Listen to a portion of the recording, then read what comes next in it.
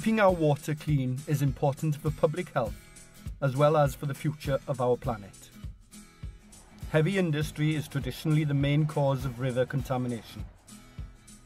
But in southwest Wales, around 60% of river pollution is caused by agriculture. Slurry is recognised as being one of agriculture's most common causes of pollution that affects our rivers. Our farms are expected to store more slurry for longer periods. And with changing weather patterns, because of climate change, heavy and prolonged rain leads to flooding. By 2020, the Welsh Government will be introducing new laws to combat agricultural pollution.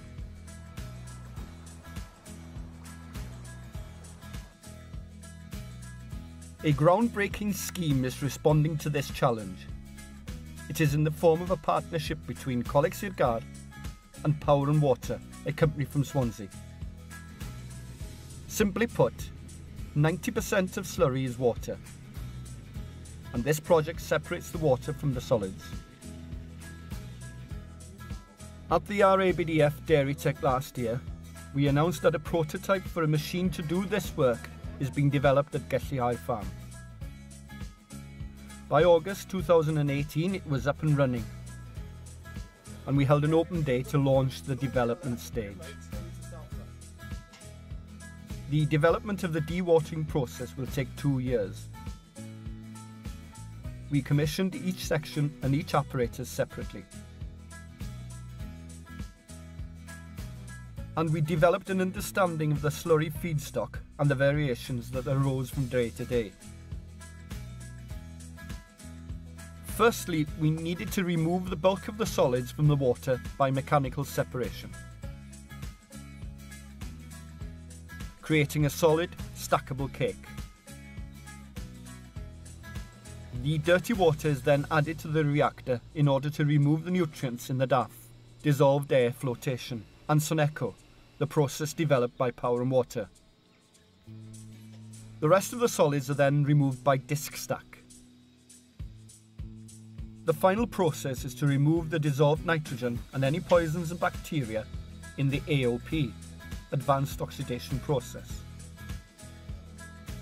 So far, we have managed to run the whole process with minimal intervention. However, we need to improve the speed of the flow. The system was designed to treat 35 metre cube of slurry per day, which on average would be between 4 to 5% solids. However, a finding showed that concentration levels could reach as high as 11.4% solids. On average, the level was 5.9% solids. This huge variation, affected by climatic conditions, differences in cattle bedding, and feeds. We experimented with 2 different types of mechanical separation systems. First, a system called a screw press. On average, the solids fed to the screw press was 6.2%, with the average dropping to 5.1% after treatment. This only gives us an average removal rate of 17.1%, which is too low and creates an overloading of the downstream treatment. On the positive side, the solids that were removed were easily stackable. The second mechanical separation system is a decanter centrifuge. On average, the solids loading were 5.7% this time, and the average dropped to 2.7% solids after being treated. This gave us an average removal of 52%, which is much better than the screw press and is likely to reduce the load on the downstream treatment. These solids were also easily stackable.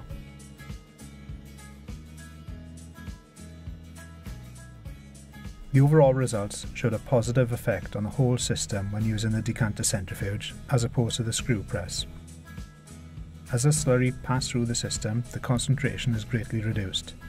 Whole plant solids removal is 99.7%, 95.8% of phosphorus, 92% of nitrogen, and 89% of potassium. This is a good start, but this water is not clean enough to be discharged to the river just yet.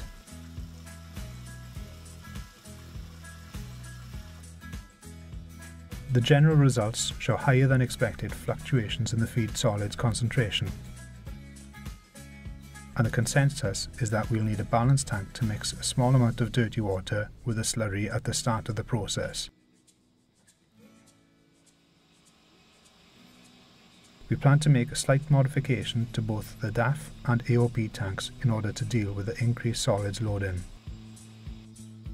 On the positive side, these early results are very encouraging, and progress to date is very much in line with expectation.